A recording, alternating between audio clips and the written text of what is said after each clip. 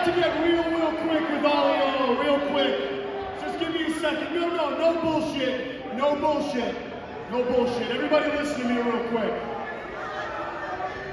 A lot of bullshit has gone on.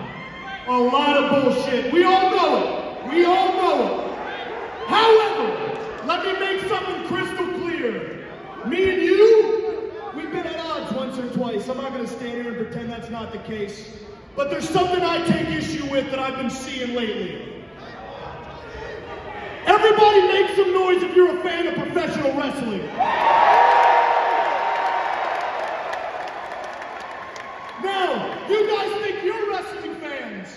Imagine for 1 second, if you had the opportunity to bring your love of professional wrestling out to the world and create an alternative, would you do it?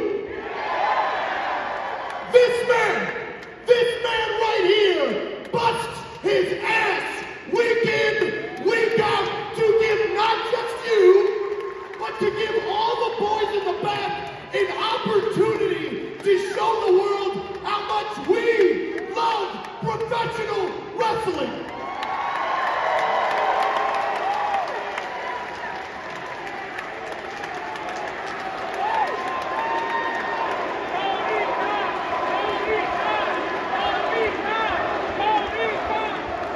This shit is not ballet. Every time we get in this ring, we are risking our lives. Do people understand that?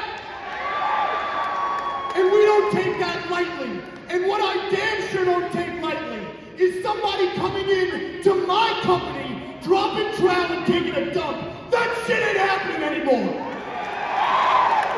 Because this is the place. And the only reason why it's here is because of Tony fucking Khan.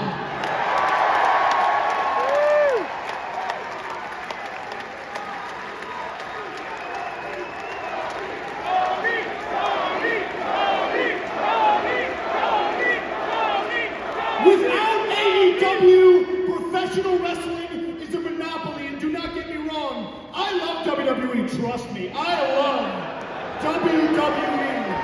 However, hear me out.